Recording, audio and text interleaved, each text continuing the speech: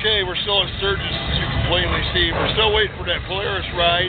In how many more minutes, honey? A couple more minutes. And right now we're at the Indian display. I wish Mom Yam would have done something like this. Here's the open motor on the 111. This is beautiful. This is what all of them should have, so you can see what's going on here. Got a compensator, it looks like. Gear drive. This is gear drive primary that we talked about. Gear drive primary. Clutch. 1, 2, 3, 4. I'm looking at 5, 6, 7, maybe 7 or 8 plates on the clutch. This is a nice setup instead of chain drive. Crankshaft. I didn't get a shot of that down inside, but it looks like a side-by-side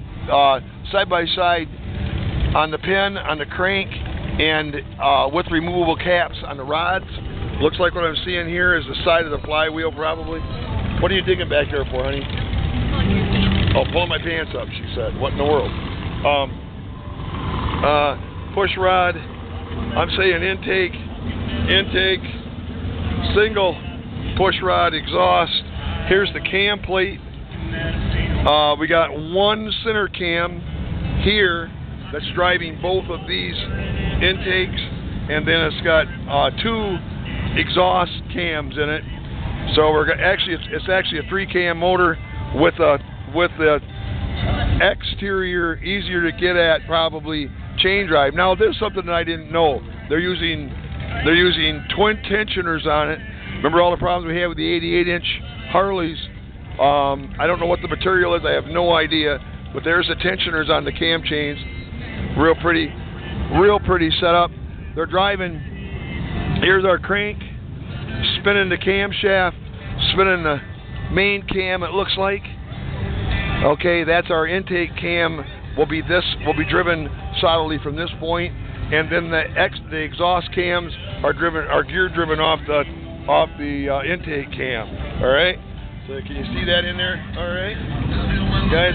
Here's our lifters, rods, springs. She does not have beehive springs in it. There's single springs on our valves and on our rockers. All right. Open the tranny. All right, coming off the primary shaft of the tranny. Got the gear sets. Your gear sets are here. I'm seeing 1, 2, 3, 4.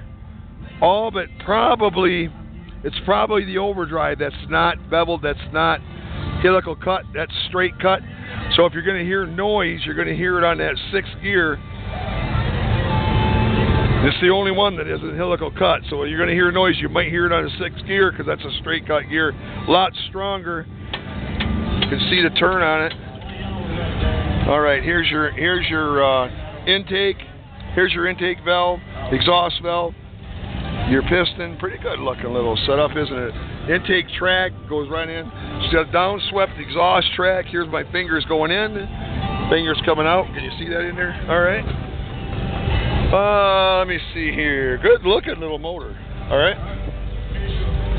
Here we go. Looks like we got to go ride a slingshot. They're back. We got to go ride a slingshot. Well, there you have it. There's the 111. If you ever wondered about one, come on, baby.